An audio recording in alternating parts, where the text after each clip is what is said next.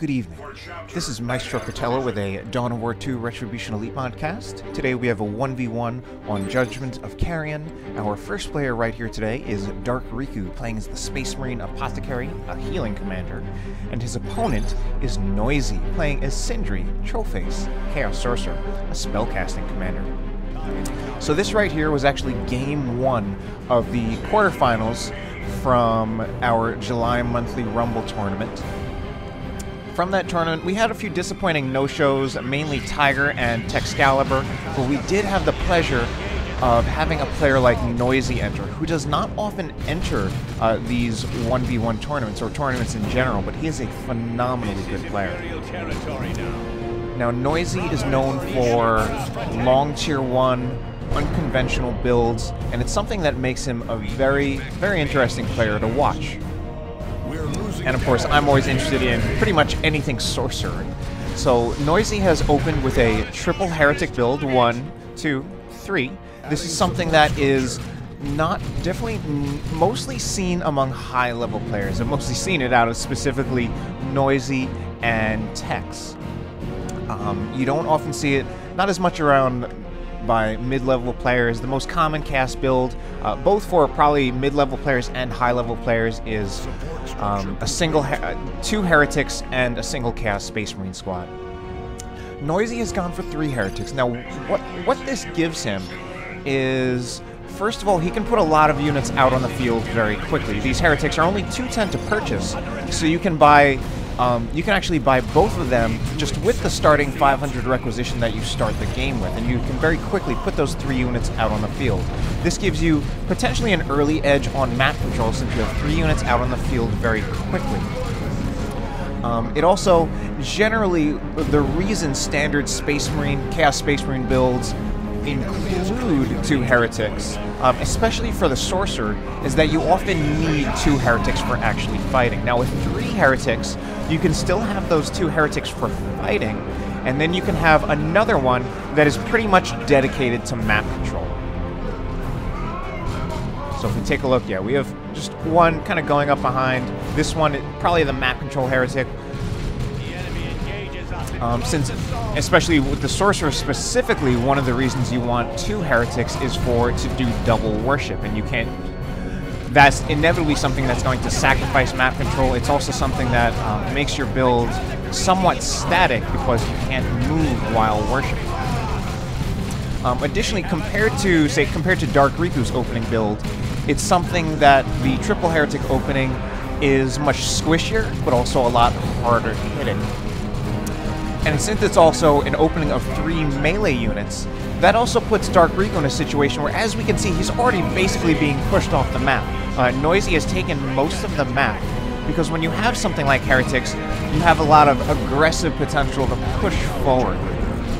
Now, if Riku is going for his standard opening of going the Scout, Tac, Scout into the ASM, he potentially had a choice there where if he wanted to invest in melee control, shotguns to slow the heretics down, that was something that would delay his Assault Space Marines. He chose not to invest in that early melee control in the form that those shotguns, so he could get the Assault Space Marines out as soon as he could. Now, one of the consequences of that is that basically he kind of lost the early map control war. Noisy just had the better end of map control to start out, and you're putting your opponent in that situation. In this case, Noisy's putting Riku in that situation where he could either invest in heretic counters early on to slow the advance of the heretics, or he could try to get the Assault Space Marines out. Now, the Assault Space Marines are one of the biggest challenges that Chaos, and especially the Sorcerer, has to deal with from this matchup early on. So Noisy is either delaying. He's either forcing Riku into the situation of being pushed back by the triple heretics, or delaying his Assault Space Marines, which is one of the most difficult things that forecast to deal with in this matchup. And of course, by having triple heretics instead of just 2, that's also just one of the best ways to counter-initiate against the Assault Space Marine jump.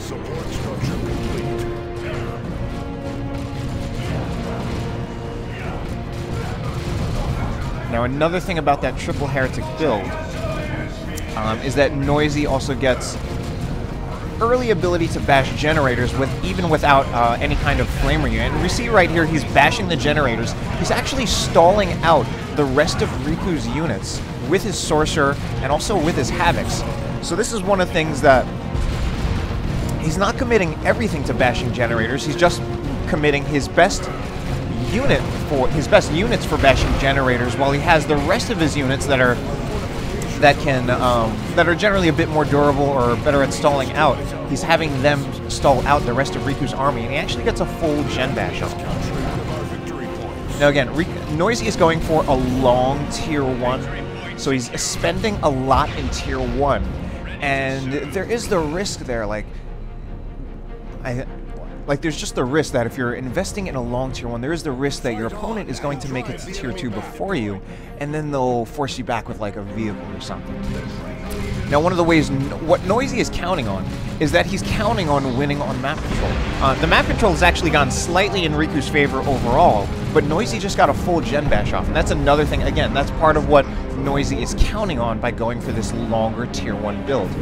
Being able to win on map control and then being able to punish on the winning map control with a generator bash. So Noisy is sitting on a full power farm, whereas Dark Riku currently doesn't even have a captured power point. He's trying to get one back, and he has invested in shotguns. And for the most part, I'm not entirely sure if he has much of a choice as far as not investing in shotguns. And Riku is definitely one of those Space Marine players who will actually try to forego shotguns entirely in tier 1 if he can, so that he can save on that power. And actually utilize the max range of the bolters for kiting.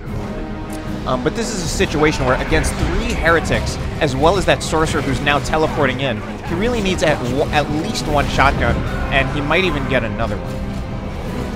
Now, Riku has chosen to get the Purification Rites, which is a good upgrade overall, and specifically in this matchup for, again, another way of deterring the heretics.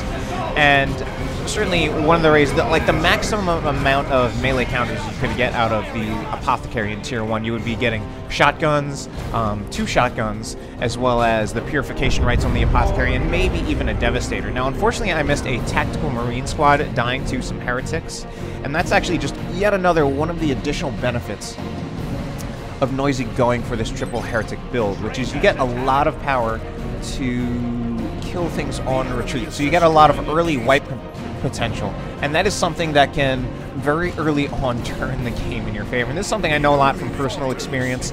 You can often just position heretics in a way so that not even during an actual engagement, but just position them in a way when you know you're going to win an engagement, and then you can put the heretics in a retreat path where you can actually expect to wipe out a unit. It's not too dissimilar from Banshee usage, but the heretics don't really have the ability to give chase the way that Banshees do. But what they do have is better, like, front-loaded burst damage on retreat if you have as much as 2 or even 3 heretics swarming a unit on retreat and then hitting Doom Blast.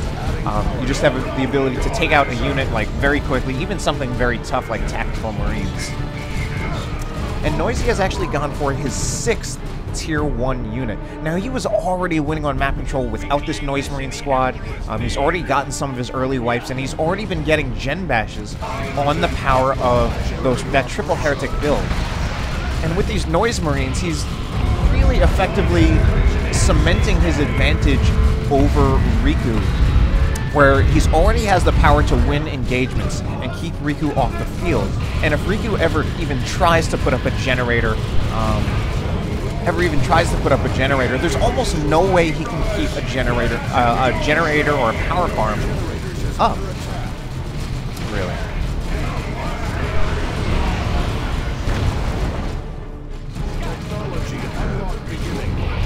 And these Noise Marines are actually also specifically good for dealing with typically ranged heavy early Space Marine openings, because they shut down ranged units with their sonic blasters.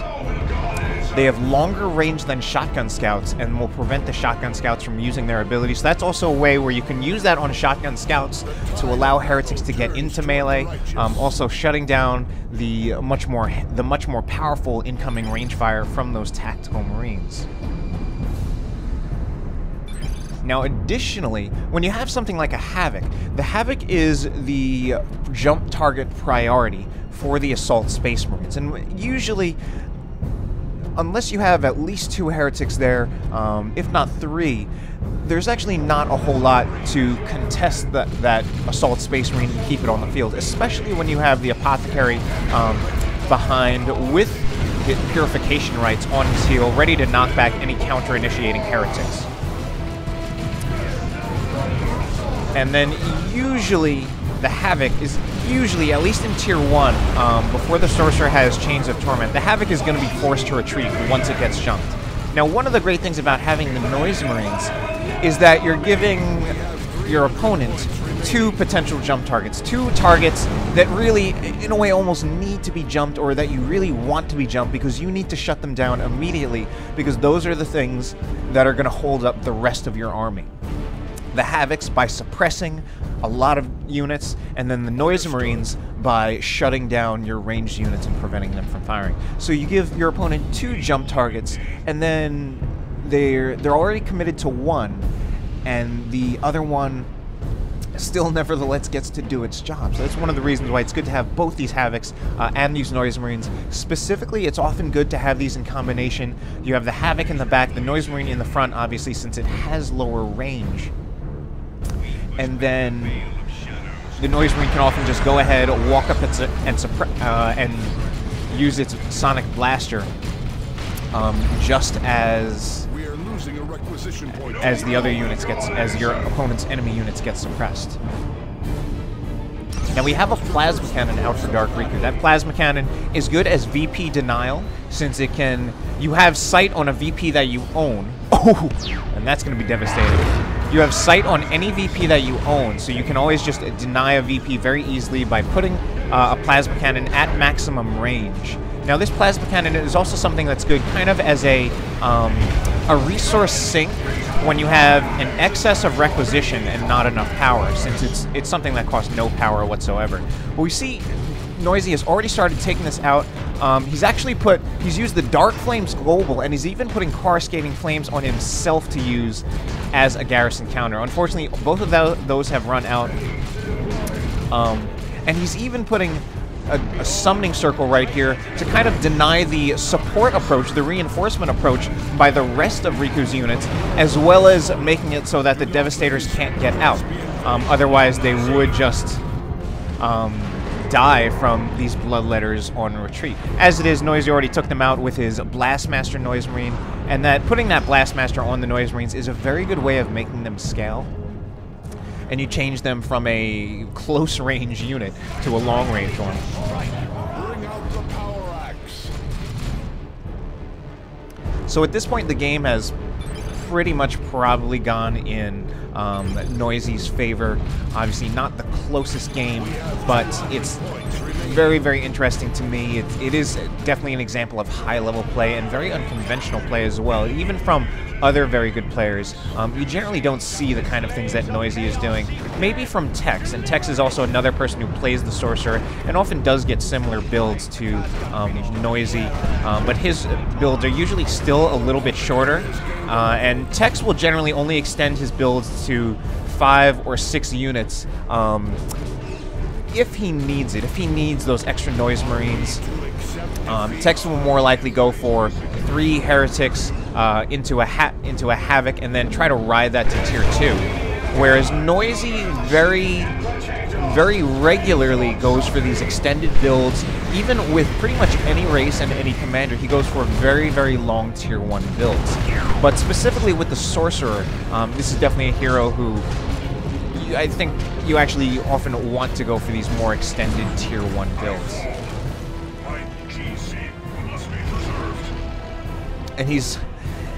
And Noisy is one of the things I didn't mention in a lot of this, but he's a very proactive player. He's getting this Blood Crusher without necessarily worrying about, like, oh, how is Riku going to counter that? He's already created a situation where Riku is not going to be able to adequately counter this Blood Crusher. And if you saw in the build screen, he was throwing a Dreadnought on top of that. So that was a fairly quick game, about 15 minutes, dominating play from Noisy, very interesting to watch, very educational, certainly for me and hopefully for you too. Hope you enjoyed the cast, and I will follow this up with the next game of Dark Riku versus Noisy. The third one of Dark Riku against Noisy's Plague Champion is of course up on Indrid's channel, which is highly recommended. That was the game of the tournament. Anyway, have a good night.